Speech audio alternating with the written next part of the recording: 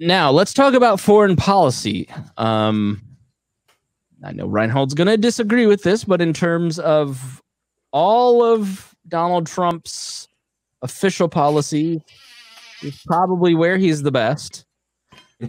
I don't know if Donald Trump is the best on this stuff because he's too incompetent to start a war, because he certainly would if he could, or if he genuinely believes what he says, that he doesn't want to start new wars.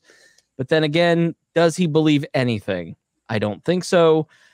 But I think a lot of this may just be a lot of his foreign policy record is it's not as bad as Joe Biden's, but is the era of interventionism over? Harry, you're shaking your head. Why not? No, I'm in your camp of I think he just doesn't know how. He tried. He tried the best as he could to try to get a war with Iran, and Iran didn't bite. Right. Because Iran's the one that didn't bite on that one, not the United States. Right. Yeah. Right. It's just he probably didn't fill out the correct form, so Iran knew they were supposed to bite, so they knew they would get more money and more, and the CIA would give them more armament, allegedly, to fight. Or maybe he didn't send enough ammo to Iran, allegedly, so they could fight back. Who knows? Somewhere there was a form not filled out as an Illuminati meeting. So yeah. I just think it's just too incompetent. Can't start one. So let's start going through his record. Let's start with North Korea. Trump has met with North Korean dictator Kim Jong-un twice, in Hanoi in February 2019 and the DMZ last summer. Trump claimed his bold new diplomacy could result in tremendous things for U.S.-North Korean relations. Trump's relations have yet to produce any concessions that would put North Korea on a path to denuclearization. Kim has continued to test short-range missiles and other weapons. Any thoughts on North Korea?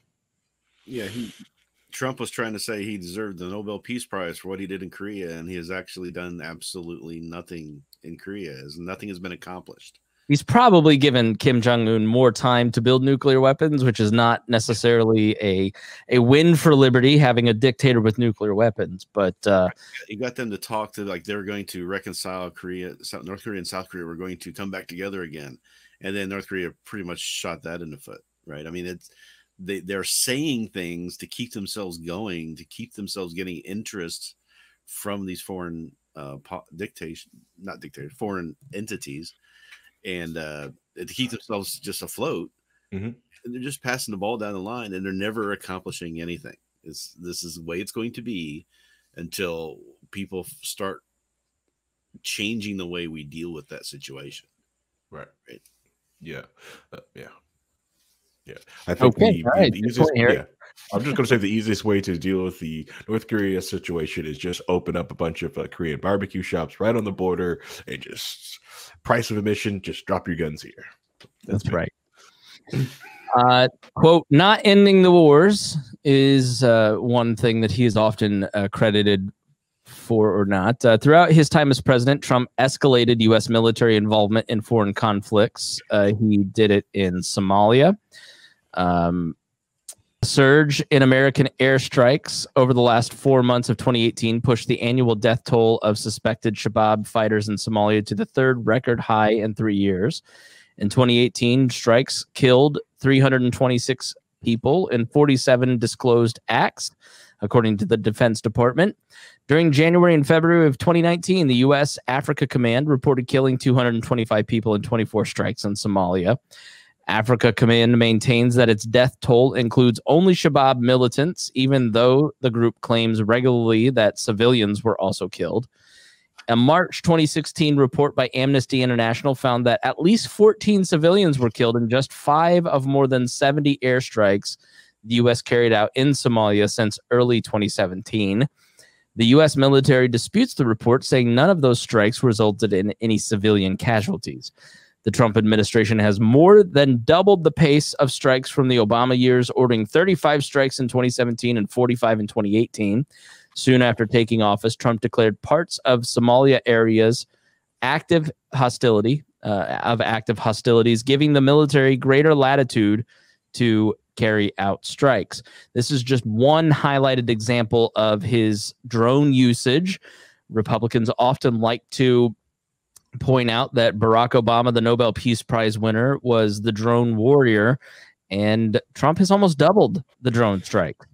And so from a non-interventionist point of view, why are drone strikes problematic? Let me put on my John Stossel hat, Rhinehold and Harry. When you use drones to attack foreign adversaries that want to do harm to the United States, isn't that much cleaner than using fighter jets or ground troops? Why are drone strikes a problem? The drone strikes are the problem because it still bombs indiscriminately. You may see one target that you have that they think someone's there, but they bomb it. The other problem is the double tap drone strike. It's when the drone strike drones, people rush in to help, and then you drone it, and then you strike it again. And that's all people know about drones. Is the U.S. just bombs you. Things you don't see in the sky just come down and just bombs you. Yeah, I don't know if it's any better or worse than regular bombing, but it's still bombing. And one of the stats that I don't think was included in that is the fact that last year the United States killed more civilians in Afghanistan than the Taliban did. Yep. Because we're just bombing. We're not taking the care to watch what we're bombing and making sure that. So let's say you're going to go and target a certain individual or a certain group of people, they're not making sure with people on the ground and with good intelligence, which we know that this president doesn't really care about intelligence, his briefings or anything else. I'm the most intelligent. I don't know what you're saying. I have the best words. But then now we're killing even more civilians than the Taliban, who are supposed to be fighting because they're killing civilians. I mean, that's just crazy to me.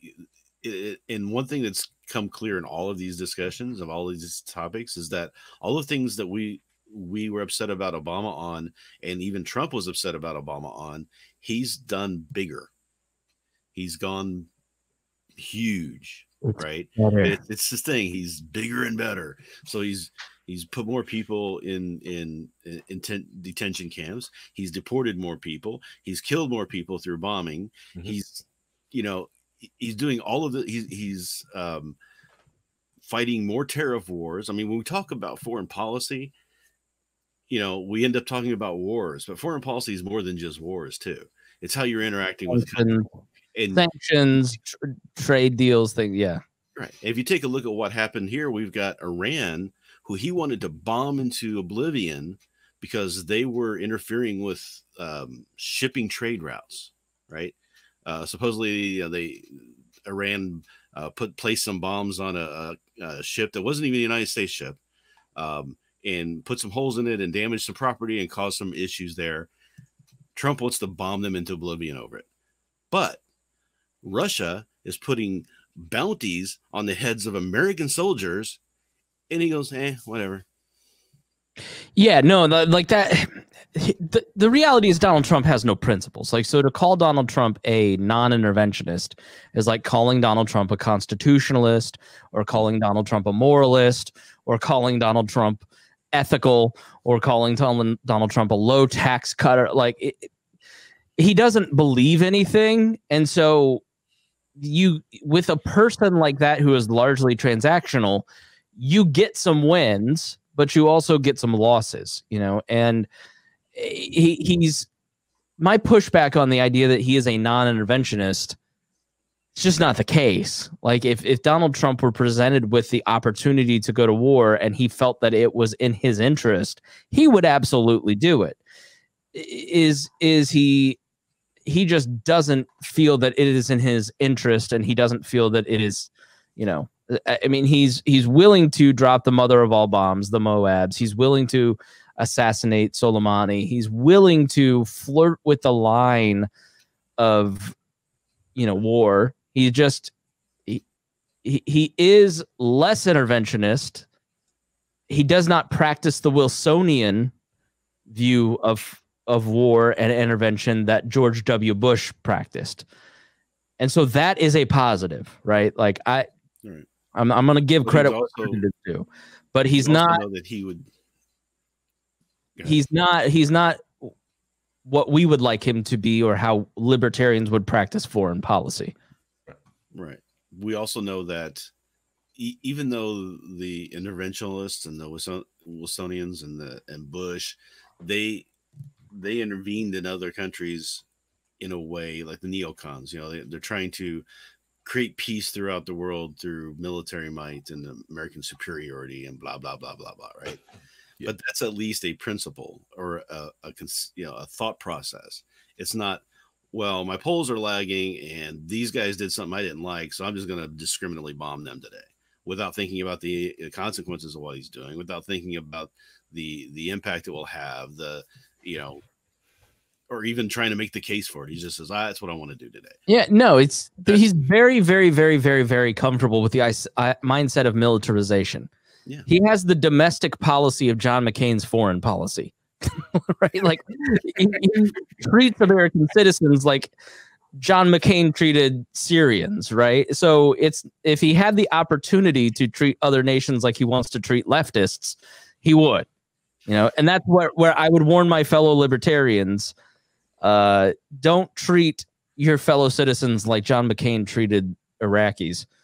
Now, Rand Paul went to bat and gave a speech for him at the RNC this week. And he said, I flew with him to Dover Air Force Base to honor 2 soldiers whose remains were coming home from Afghanistan.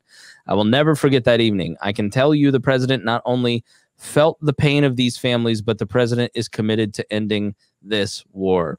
He continues, President Trump is the first president in a generation to seek to end war rather than start one.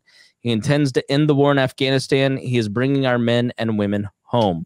He announced today before the show, I read that he was bringing a third of U.S. troops home from Iraq, 3,500 troops. Great. Iraq?